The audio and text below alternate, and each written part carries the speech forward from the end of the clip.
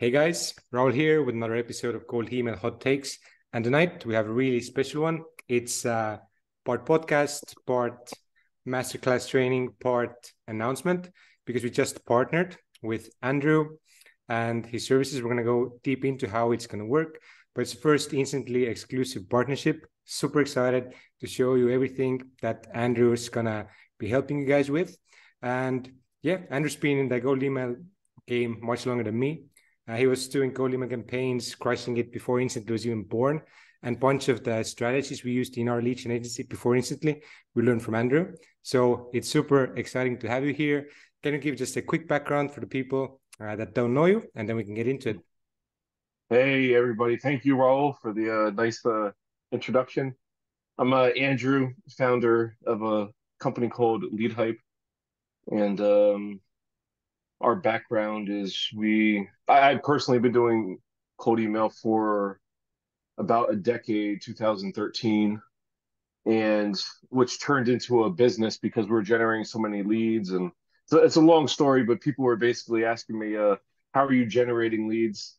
And it was, you were using, Mailshake at the time, back in the day before Lemlist, before everything, and using Mailshake. I still have my invoices actually to prove it. They're paying thousands of dollars every month to Mailshake, and I actually still have that account. But what happened is, yeah, people ask us how do we generate leads through cold email. Our company basically niched down, focused on cold email. Uh, Before I knew it, now we have 15 full-time people focused around only cold email. We have scraping software on the market, and a beautiful Facebook group. I'm grateful to have grown. It was just surpassed by your group. I'll put that there. But everything is good, and here I am today. I hope Perfect, that's man. a good enough of an intro. Yeah, that's a great intro. So like you can already see Andrew's doing like so many different things, and you have so much like knowledge, so much insights that I think would be perfect for the people that are listening to this. So I want to really like break it down, break it into like smaller pieces and go step by step, exactly from start, from like niche and offer, the setup, the email campaign setup, and we can let people know how you do it, like some recommendations you have, what you found is really working, and really like dive in deep, because a lot of these podcasts that I'm doing, like most of them aren't as experienced. So I'm hoping I will learn something too. So the Okay. first part that I want to go over is maybe the most important part that people underestimate is that niche and the offer. So you've been Yeah. working with like so many different offers. Can you name like a couple really good offers, some bad ones, and what people should be looking for if they want to do cold emailing for a specific offer or a niche? Well, I do want to tell everyone that's watching this that you are throwing me on the spot. Zero Yeah. preparation for this. Yeah. And this is one hell of a question. Um, my whole experience of running cold email campaigns has brought me to the point right now where if I'm ever running a campaign on behalf of a client, which I rarely do at this time, it's taught me that within a couple minutes of hearing, if I'm on a sales call with someone and they explain to me what they offer and who their target audience is, I usually am able to determine if I think it's a viable campaign. Mm-hmm. And it sounds really, I don't know if that came off arrogant, which I hope it didn't. No, no. Um, but it's really the offer, and I can't believe you asked me that because I was thinking about this today. Um, so many people have this generic offer, and let me tell you, I've sold everything from um,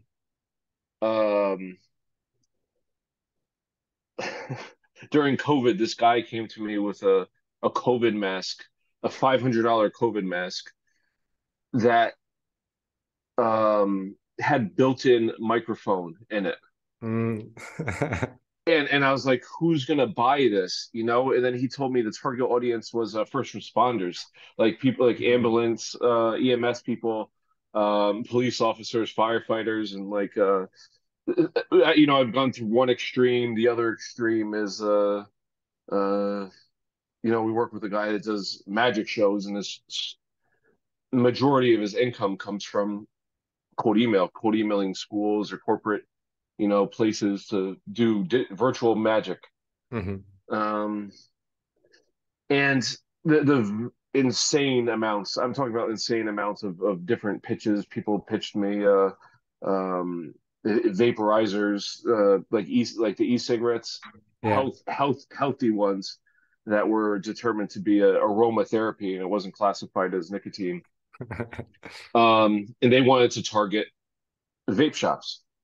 So Mhm. if you ever really want to diagnose a campaign, it comes down to who are you targeting and what are you selling them, right? Mhm.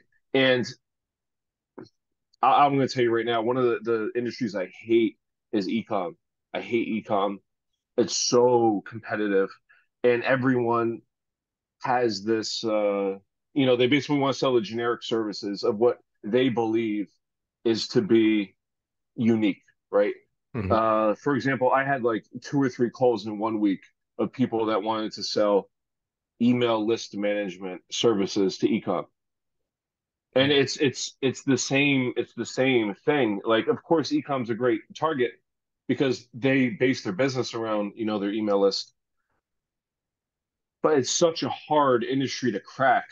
Um, One of the best campaigns I've ever ran was offering lead generation services to CRM developers. Mm. So the gold was I because I do CRM development myself at a much not as advanced level, but I knew that CRM developers, Salesforce developers, Microsoft 365 developers have a lot of money. They have a lot of money. They charge, over $100 an hour for their Mhm. time. They're not marketers. They're software IT guys. And I had this thinking, like, I was just scrolling through, like, what I used to do to find gold was go through LinkedIn Sales Navigator and just look at job titles. And you could just find these weird niches inside of LinkedIn, and like CRM developer, and then you break it down even further, Salesforce, Microsoft 365, all sorts of other CRMs, and they're certified in them too, right? So their certifications are there, and it's just like I knew in my head at that time that no one has targeted CRM developers to offer them marketing, Mhm. and I was only running. This is back in the day. I was using at this point Levelist, and we got I was using 10 sending accounts and 50 emails a day max. I think we're saying less than that. But I got 30 calls booked, 30 calls in 3 weeks, I think, booked. Damn. And it was just like, it was so mind blowing. And Mhm. I actually had a partner at the time that was doing closing for me. And he got angry at me because we didn't put a limit to how many calls there was in a day. And he Yeah. had like there's like a massive snowball effect in marketing. You do marketing, not a lot of stuff happens, then all of a sudden the snowball gets bigger and bigger. It was a Monday, and he had like 8 or 9 calls on one day, and he was just like pissed at me. But people very much underestimate the power of offers. $100 million offers, Alex Hormozy, you know, Mhm. why should people give a crap about what you're selling them? And that's really what it comes down to. Why do I care about what you're selling me? Or whatever why do these people care about your product or service? And it's hard. It's hard. But Yeah. exploit it. Yeah. But if no one cares, see, and this is how I treat campaigns. Um, I hate working with people that tell me, they want this guarantee or that guarantee. Even Eugene Schwartz, original marketer. Um, you don't know a campaign until you launch the campaign. Mhm. You don't know how it's going to do, and then the data tells you. And based on the data, you make educated decisions. So whenever I do split test copywriting, we might change a guarantee. We might change if we think that people care about one thing, we'll put that in there. But then we'll have three or four other things that they might care about. They might not care about working for free, for example. They might care more about this or that. So Mhm. you have to, you have to test stuff to figure out what people care about. I hope Yeah. that's not a No, no, roundabout answer.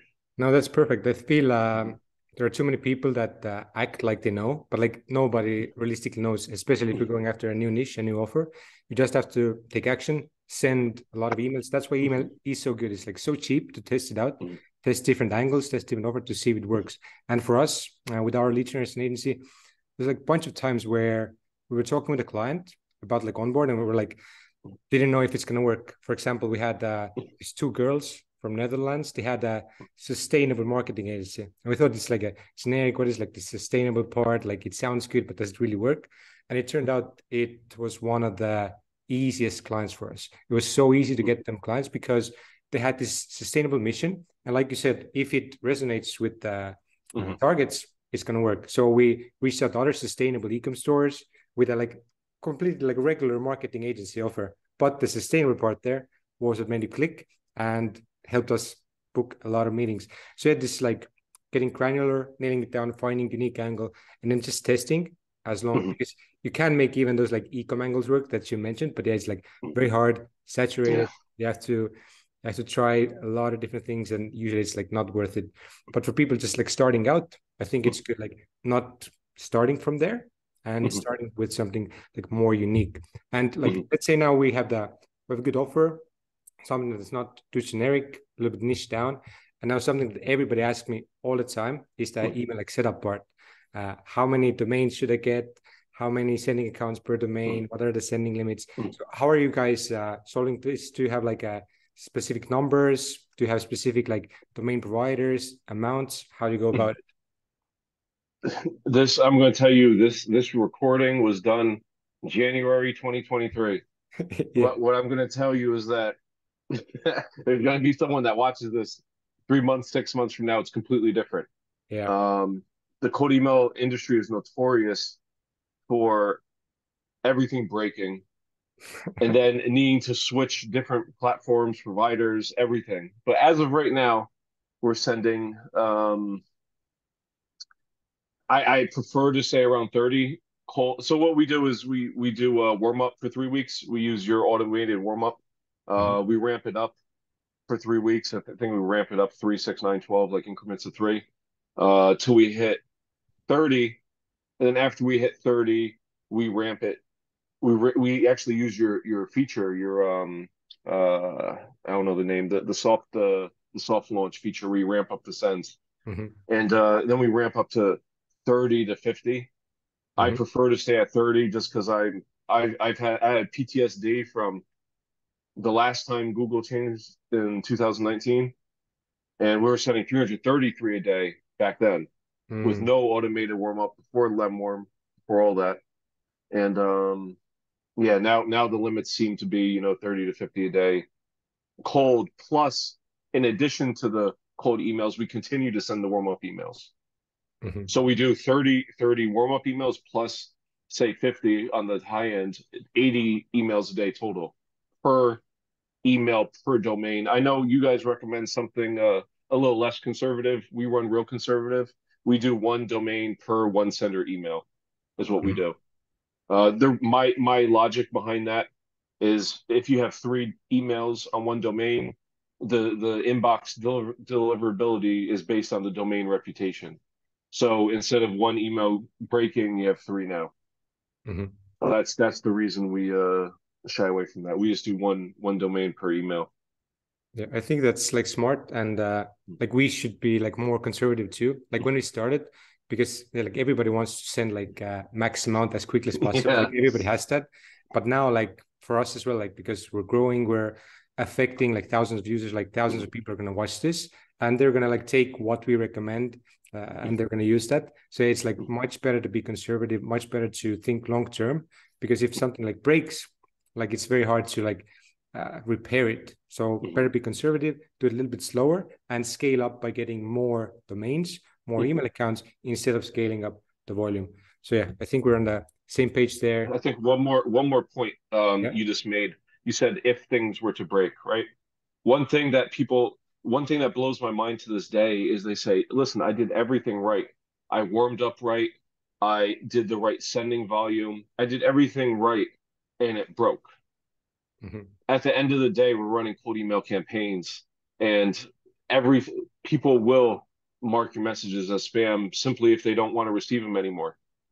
So at the end of the day, in my head, I assume that a domain is good for 3 to 6 months, Hmm. and then I calculate the cost that we're going to replace them. So that's another tidbit information for you. And Yeah. it depends on how aggressive you're going, but I burned domains in a month on purpose. Running you want to talk about niches? I targeted people to sell them websites.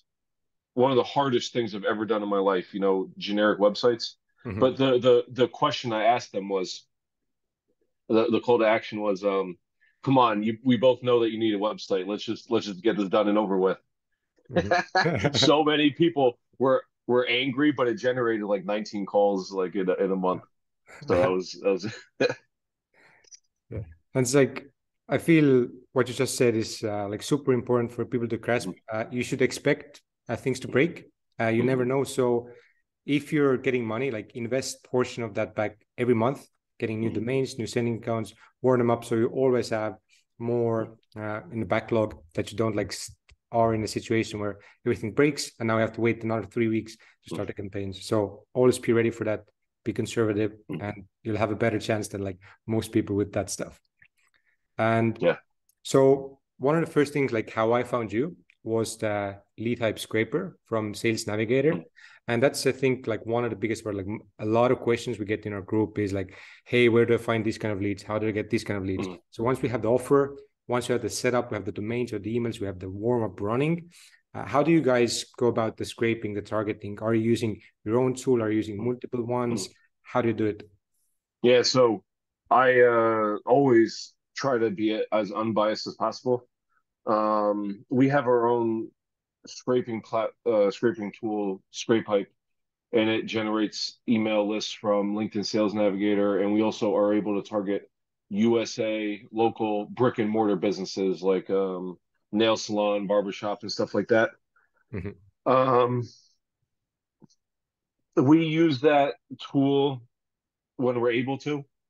What the question that you're asking me now is about data, and the data industry is a very, very interesting industry if you really get to know it. Um, what I'm going to tell you is this: even though we have our own platform, we have a couple $1,000s a month we spend on other data platforms. Mhm. So we're using other we use everything you could imagine. So for example, if you want to target chiropractors, our platform could get a certain amount of chiropractors, Mhm. and then if my client is targeting chiropractors, they will stop paying me when my chiropractor list runs out. So Yeah. it's now in my best interest to find more data. So now we have to maybe use D7 Lead Finder to get those emails. We might use Ocean to get highly targeted emails as well. Um, Anything you can imagine, we get data everywhere. Um, but you're never. People always ask me, like, I always see it in as well in your group everywhere. Where do I get data from? Mhm. It really comes down to what type of data do you want. If you want ecom data, our platform will not get you ecom data. If you want lots of sales navigator data from LinkedIn, our platform is very easy. You copy a URL, you paste it in a tool, click send. Um, we get a very low percentage of brick and mortar stores in our brick and mortar search, but the Mhm. data that we get is direct emails. Mhm. It's not info at, it's a first name at, and then we're able to get like 10% of those people have mobile numbers. So it's quality data. You barely get any of it. So now you got to use more data sources, before you know it. If you're running a cold email agency, data expenses get pretty high. Yeah. And I think again, like it seems like there's so many like matching patterns, like same with the setup, same with the niche, like testing, same with like leads. Like you people shouldn't have the thought that, okay, I'm gonna get scrape pipe, I'm gonna get Apollo, I'm gonna get Ocean. It's always evolving, it's changing. If you run out, Yes, you should be yes. searching for new things. So it's like maybe that's like the hard part of like cold email. Like it's always like moving. Like I love it. Like Yeah, you yeah. obviously love it, but a lot of people are thinking it's just like, okay, I set this up, I put the campaign running, and that's it. Like no, like you have to consistently be working on it. And It's a full-time job. yeah, exactly. Hmm. Like I don't know why people like treat it as like some kind of like quick hack, like get money Hmm. fast. Like it's not that. It's like get rich the hard way by doing Yeah. the work.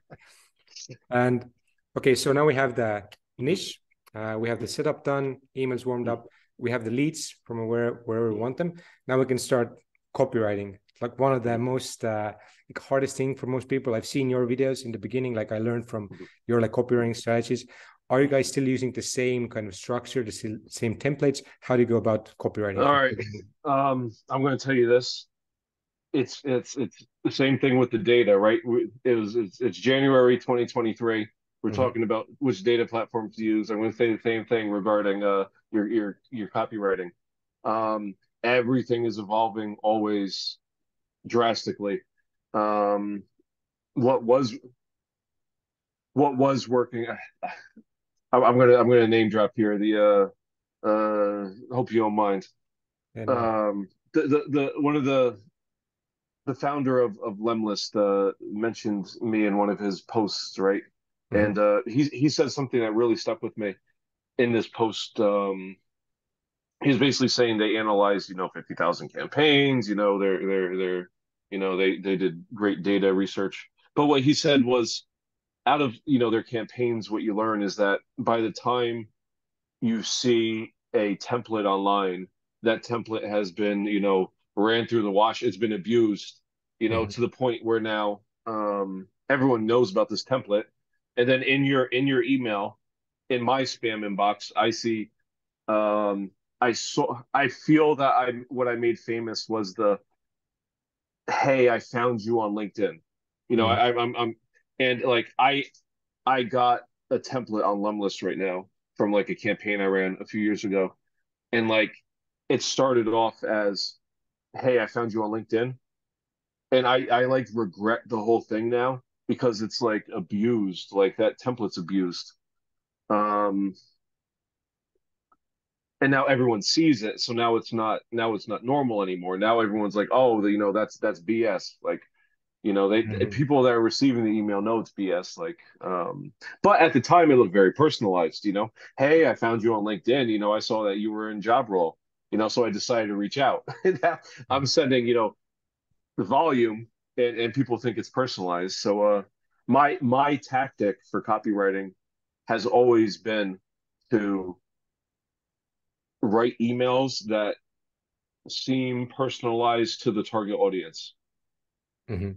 as best as I can without sitting there individually writing. I know one of the other guys in the space teaches personalizing the first lines, all that stuff. I just that template's the same. Here's a compliment. Why here's a compliment. This is what I sell. I had a similar case study. I did ABC for companies ABCD, and I would love to do the same for you. Do Mhm. you have time next week to have a call? And it's just like such like this templated um response that it doesn't make sense. It doesn't generate leads, I guess you could say. I'm always playing with the newest software out there. Back when I'm very grateful to have open lines of communication with people like yourself, other founders, and people always pitch me new products. And I think really where copywriting does the most is if it's unique. I'm not going Mhm. to sit here and give you a template that works, right? Because that doesn't work. Yeah. Templates don't work. If you see an online template, use it for inspiration. Mhm. Right now, I'm playing with this platform. What they do is they take a screenshot of someone's website, Mhm. and then you could go your photo could go in front of it and you can make a thumbnail where you're talking about their website in a video. So that's like something I'm launching uh soon for a campaign. And it's just like staying ahead, making it personalized. Like one of the best campaigns I ever ran um was me I was targeting influencers. And let me give you a great example right now. Mm-hmm. I was targeting influencers, athletic influencers, and our client had he wanted to work with like big people, big influencer, I'm sorry, fitness influencers. So they had millions of followers that because they had great bodies, and if you want to have a great body, follow me and you can learn from me, right? So he wanted to take them, force them to sit down and create a course. And then he would create the course and do all the work up front for free for a percentage of revenue on the rear. Mm-hmm. Talk about an offer. That's one hell of an offer. And he was a Google or Microsoft like guy, like high, who left that company to run his own business. But so how do we? The question was, how do we get these major influencers to care enough about this guy, right? Like to sit there and reply to him. What we did was we ended up creating a website of what the app could look like. He was selling Mm-hmm. an app of the fitness, right? So I had my team go through thousands of Instagrams and copy one photo of them doing like a workout Yeah. and embed a photo of them on this website template and it put their name across it. So it's like a new workout, a new way of living with James. And it was a Mm-hmm. photo of James doing a workout on this website template that was a GIF that scrolled up and down. So the GIF scrolled up and down with their picture on it, and it says their name on the website. And it was a 3 sentence quote email, 3 sentence. How I found you, why I'm contacting you. Do you want to speak and discuss further? But what made the campaign great was taking the time to grab the people's photos and embed it creatively Mm-hmm. onto a template. And what I've always found is that if you could show someone what you're doing, the campaign always does great. So whenever possible, I try to do images, GIFs, stuff like that. I don't have much experience doing video, which is going to be new to me, but I hope that Yeah. explains it. Yeah. This is like people when they think about like copywriting, it usually is like 2D, just like text. But with email, like there's so much more we can do. This image is like I actually saw the athletic like influencer campaign. I showed it to some of our clients in the lead Mine? generation agency. Yeah, your campaign Okay. with Okay. with the James and the GIF. You Yeah. posted in your group, Yeah. and like some we had a client in our lead generation agency for like web development something, and they asked like, oh, how can you do like something interesting? And I showed them like your campaign, like this is something that we can do. So exactly like learning from everybody, seeing these like unique angles. For me too, like I don't like this like boring templates, always like Yeah. breaking the pattern. People are receiving so many emails every day, so how can you like stop the scroll? Like if they're on their phone, if they're on their like Mac, just checking email. Images help, GIFs like I mentioned, videos, reviews, like Loom thumbnails, like all of this. Again, try it out, try different angles, take inspiration. There's like so much out there, you don't have to like start from zero. But I had another podcast with Alex Berman, and asked him similar question, like, do you have like some tricks for copywriting? And he said, like, no, like if you have a good offer, proven offer, you have case studies, it's pretty much the same structure. Like you mentioned, you don't have to figure out some like unique angle. It's just like super simple offer. It just like works if you have proof for it. But for these like unique angles, not generic niches, there might be some of these like images and stuff that might help. And yeah, I love this. We're always like trying new things. For me, like right now, we're trying to do the shortest email possible to get a response. So it's like trying like small challenges for ourselves. And we have like I think 30 letter emails bringing in leads. 30 letter. Yeah. Hmm. Yeah, very short. Is that 1 sentence, 2 sentences? Yeah, like I think one sentence with a comma and then a call to action. Like super Yeah. short. Yeah, I've read a few of those. It's people I started chaos in the Gary Halbert Facebook group Hmm. by saying, why does short form copy work on cold email? And it turned into like 100 comments in like less than 24 hours. But yeah, short form works in cold email is my point. Yeah, I feel it's because like if you receive like so everybody's so busy, and if you receive something long, like not anybody's gonna take time to go through it. But if you receive one sentence, two sentences, like 90% of people are gonna read it. And if it's intriguing, it's just higher chance of getting through it. So the funnel is like better. You get like more. There's something very important you just mentioned. Um, people are busy. People don't have time, right? So Mhm. when you're running a campaign, what is the call to action? What do you want them to do? Like what is the point of the email?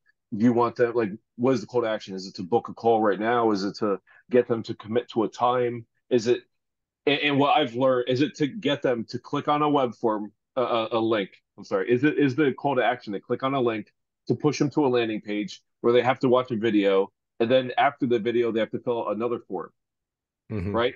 I've had people come to me where that was the campaign. They want to drive traffic to a landing page VSL, and then expect them to watch the VSL and fill out a web form. The more steps and friction that you add, the lesser amount of leads you'll get. So Yes. I always push just to get a reply. And like your one sentence email, I'm assuming it's just to generate a reply where people put their hand up and say I'm interested, and Yeah. then all they have to do is hit reply, say something, yeah, sure, I'm interested, and then they don't have to think about you anymore. They know that you're going to chase after them, so it's like they did their job. They're not going to jump through hoops for you. So less friction, more leads, but less friction, more unqualified leads. If you're getting so many leads that you need to qualify them, that's different. Yeah. 100% agree. Like our job as co-leamer should be making it as simple as possible for the qualified prospects to respond to us. Like it shouldn't Correct. be like I'm lazy, just like here's my calendar link, like book something in. Like we should be doing the work, not them. Correct. And I see that that's one of the biggest misconceptions that I see. Like, because people think about them, like people say, "Oh, well, I don't want to have to reply to people that reply to me." They Mhm. they're like, "Oh, can't we just send them my calendar link and expect the person that's never heard of you to spend their time?" And it just unfortunately it doesn't work that way. Yeah. It's yeah, again, it comes down to just like putting in more work, like more effort. Like with copywriting, you did the images, you did the like custom name and image to the website GIF. Like that's why you get more responses compared Yeah. to another person that just like sends out like templates.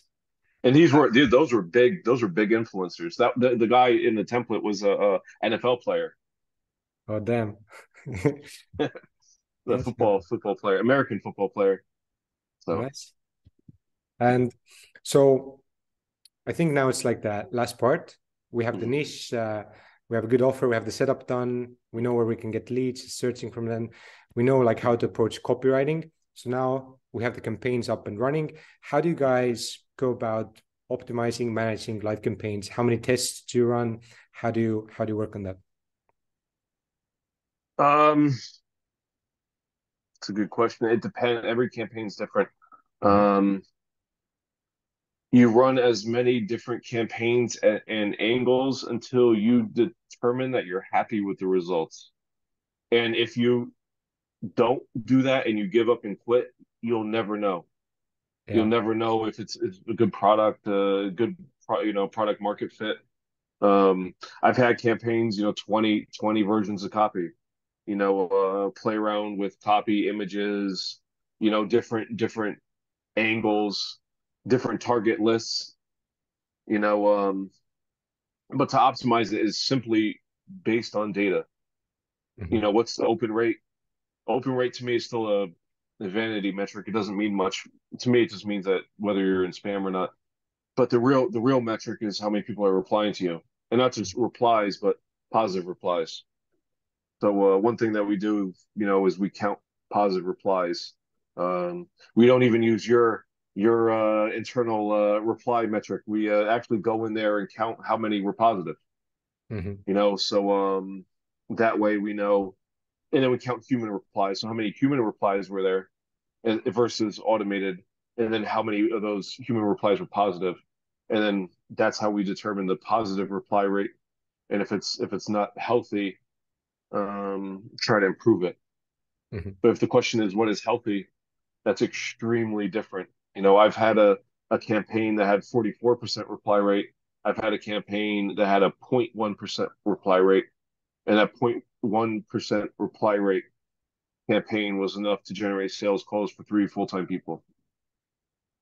Yeah. So, Yeah. So I feel that the KPI part is, again, like we're getting so many questions like, oh, what the open rate should be, what should the reply rate be? But like talking with like you, talking with all other people, like the main metric that matters is like revenue. It's not just like, are the clients, are you making money from this? So you can have a positive reply rate that's like 10 and you make no money, or you can have like 1% positive reply rate and you're making tens of thousands of dollars monthly. So yeah, focus on the actual like numbers, like watch open rate from time to time, like you said, like symptomatically to see if you're in spam or not. But then just like, yeah, focus on actual money, actual clients, actual closes, not anything else. And I feel like we've like covered a lot of this ground. one thing, if you don't mind, Yeah. there's two types of campaigns. Your statistics should be based on how large of an email list you have. For example, if you're capable of targeting 100,000 people, 1 million people, Mm-hmm. that reply rate is different than if you have 1,000 people that you're reaching out to. That 1,000 people, you better have a 10% plus reply rate. Yeah. So versus if you have millions of contacts, the campaign's a little different. So Yeah. I agree 100%. Like the less people have, the more personalized they have to be, the more yes. customized. You just have to put in more work to take the maximum out of them. Yeah. And this, Yes, I 100% agree. yeah, unfortunately, something that people don't want to do, and which is Yeah. exactly the reason why we partnered with you guys, uh, to help people like the setup stuff, the SPF, TKM, all this stuff. You guys now help instant users to set that up, and you also help them like with the fully managed campaigns. So to end the call, can you just like quickly cover people like if they have they want somebody or like you to set up their email accounts, how does that work? And if they want fully managed campaigns, how does that work with you? So there's really two different types of people, right? There's people that are running campaigns successfully already. Mm-hmm. Um, there are best client people that run campaigns. They know cold email works, and they also appreciate the amount of labor that's associated with managing campaigns. Mm-hmm. Um, what is actually crazy to me is that they have people that work, U.S. based clients. They have U.S. employees, and they're expecting them to basically pay the U.S. based employee's salary, and their job is to learn software, learn the cold email software, learn all this stuff. Um, and those are our best clients where they prefer to have our team, 15 people. We're growing like crazy right now, but to have our team of 15 plus people manage their campaign, because it's very easy for us. Like if you have 50 domains that get disconnected on instantly, for example, you know it's very labor intensive, to change the custom tracking domain or to just the sheer volume. We had a client recently, 750 domains, right? Yeah. So now imagine sitting down. Uh, There's so much time to purchase, just to come up with the names, the 750 names in a spreadsheet, right? Yeah. You come up with domain names, and then you have to actually purchase them, configure DKIM, DNS, DMARC, everything, right? And then upload them to instantly start them warming. It's just a very labor intensive product. So we have one service where we just do everything for you. It's we call it our white glove sending service. Um, that's everything's custom on that campaign. Everyone has custom requirements. But if you're tired of managing campaigns yourself and want to hand it to a team, that's what we do. And on the other side, for instantly users, what we're doing is we're just on your behalf, we're purchasing domains and emails for you. Right now, we're doing Zoho and Google Workspace emails. We'll purchase the domain and email set up all the correct settings, and then start warming it up per best practice. We'll warm it up in their instantly account. It's probably one of the most labor intensive parts of cold email. Mm-hmm. So, and we worked on a great price, reasonable price for everyone for that. It's a one time cost, roughly $30 per email, which includes the domain and email. Yeah, So, perfect. And yeah, I feel a lot of people are struggling, beginners, with email setup. So if you just don't want to deal with it, you just want to get into the meat of it, you just want to close, you just want to start making money faster, I think makes sense to just hire Andrew. I'm going to add link below this video. You can check it out, contact them. You can obviously like try it out on your own, but yeah, if you want to scale fast, like we learned it the hard way, like it's almost smarter for you as a founder to use leverage. You shouldn't be doing this manual stuff. Like it's so easy to outsource. yeah. It's smarter for you to have somebody like Andrew, the lead type, setting this up for you. And same for the campaign management. If you're a business owner, you're really good at closing, or you have a really good offer, it just makes sense. If you're not doing this full time, you want somebody to take care of this for you, having somebody who has experience just managing it. And you just like, yes, the margins might be a little bit like smaller, but at the end you're going to make so much more money because these dudes are going to bring you so many more leads than you could on your own. So all the links are down below. Check them out. I'm going to link Andrew's Facebook group. You can check everything out.